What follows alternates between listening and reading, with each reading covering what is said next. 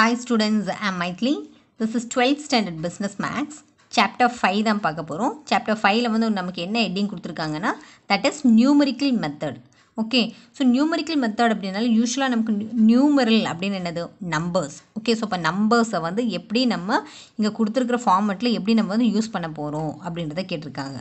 Okay, so இப்போ இதில் பாருங்கள், கொஞ்சம் ஃபியூ ஃபார்முலாஸ் கொடுத்துருக்காங்க. நம்ம எக்ஸசைஸ்க்கு போகிறதுக்கு முன்னாடி கொஞ்சம் ஃபார்முலாஸ் பார்த்துக்கலாம். ஃபார்முலாஸ் பார்த்தீங்கன்னா உங்களுக்கு எக்ஸசைஸில் போடும்போது சம்ஸில் இன்னும் கொஞ்சம் ஈஸியாக இருக்கும்.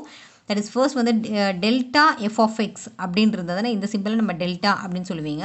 So delta F of X அப்படின்னா F of X plus H minus F of X அப்படின்னு எடுத்துக்கலாம். ஓகே, ஸோ இப்போ இப்படி இந்த சிம்பிள் இருக்கு இல்லையா, அப்போ இதை வந்துட்டு நம்ம ரிவர்ஸ் எஃப் ஆஃப் எக்ஸ் அப்படின்னு எடுத்துக்கலாம். ஓகே, ஸோ இப்போ ரிவர்ஸ் எஃப் ஆஃப் எக்ஸ் இருந்ததுன்னா just F of X minus அதே ரிவர்ஸ் ஆர்டர், இது டெல்டானா இது ரிவர்ஸ் டெல்டா அப்படின்னு எடுங்க. இதில் போடுறத அப்படியே ரிவர்ஸ் ஆர்டரில் எழுதுறது தான் reverse F of X. Okay, அதே மாதிரி reverse F of X plus ஹெச்ன்னு இருந்ததுன்னா that is delta F of X இப்படி போட்டுக்கலாம். இது ரெண்டுமே சேம் மீனிங். ஓகே, அதுக்கப்புறம் பாருங்கள் இ ஆஃப் எஃப் ஆஃப் எக்ஸ் அப்படின்னு இருக்குன்னா இதுக்கு என்ன ஃபார்மில் எழுதிக்கலாம், F of X plus H அப்படின்னு போட்டுக்கலாம். ஓகே, அதே மாதிரி e power N F of X அப்படின்னா F of X plus NH இந்த இதில் போட்டுக்கலாம்.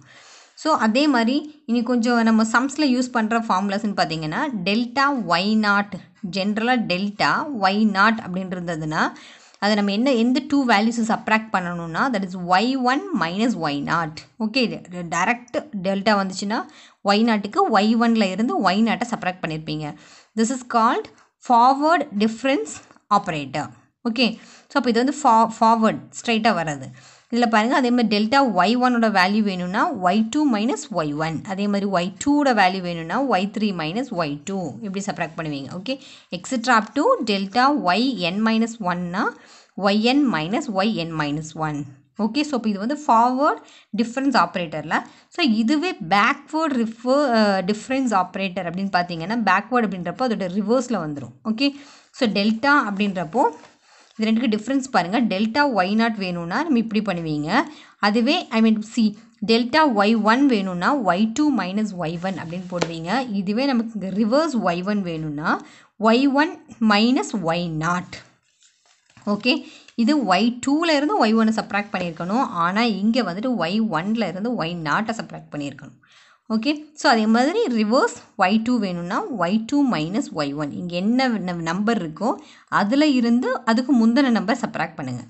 ஓகே, ஆனால் இதில் பாருங்கள், இதுக்கு ஒய் நாட்டுக்கு வேணும்னா இதுக்கு முந்தின நம்பரில் இருந்து இந்த நம்பர் சப்ராக்ட் பண்ணுவீங்க. ஓகே, ஸோ ஜஸ்ட் அதனால் பார்த்துக்கோங்க.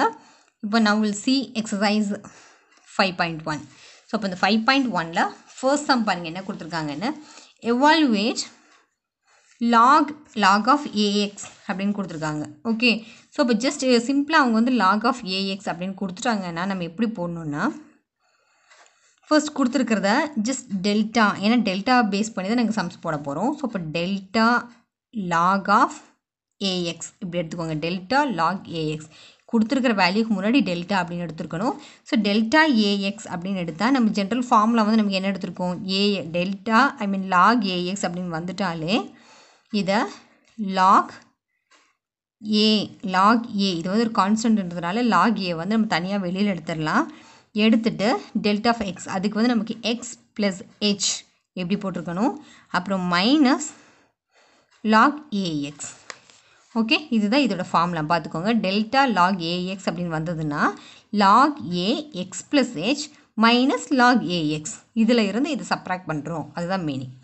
ஓகே, ஸோ இப்போ பாருங்கள், log இந்த வேல்யூ மைனஸ் log இது யூஸ்வலாக நமக்கு வந்து ஒரு ஃபார்முலா தெரியும், log a minus log b இப்படி இருந்ததுன்னா நம்ம எப்படி எழுதுவோம், log ஆஃப் மைனஸ் அப்படின்னு வந்துட்டாலே ரைட்டில் எழுதும்போது டிவிஷன் எழுதுவோம் இல்லையா, log a பை b அப்படின்னு எழுதுவீங்க.